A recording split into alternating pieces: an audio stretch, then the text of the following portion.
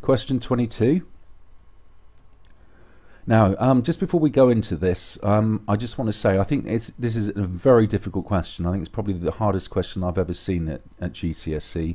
The problem is proving it's a multiple of 24. I think to prove it's a multiple of 12 isn't too bad, and I think that would give you sort of 3 or 4 marks out of 6. But I think the last 2 marks is very difficult. Anyway, here goes. So hopefully the bit in blue is fairly straightforward. The nth term here is 6n plus 1.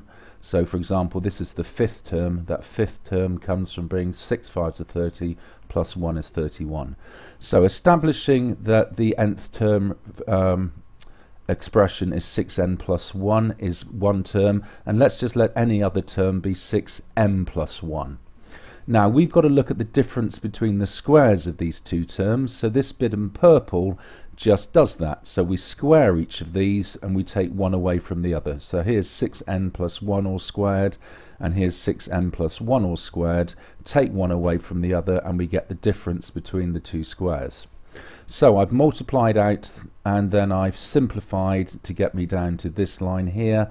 And then to prove that it's a multiple of 12, I've just taken the 12 out to get to here.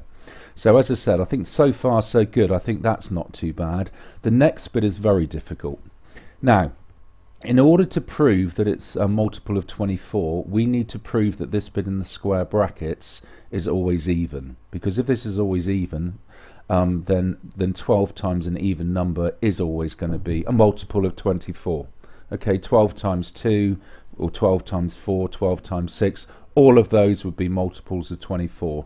So the last 2 marks comes from trying to prove that this bit here is always even.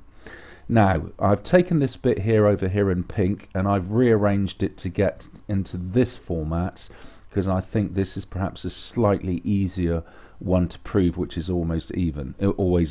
So what I've done, I've taken my n and my m and gone through all the various scenarios. So what could they be? They could be odd odd, odd even, even, or even odd. They're the only 4 possibilities. And then I've just basically considered the implications of n being odd and m being odd, just working through this. So if we've got n and m both being odd, when we take one away from the other, it's always even. When we add together, it's always even.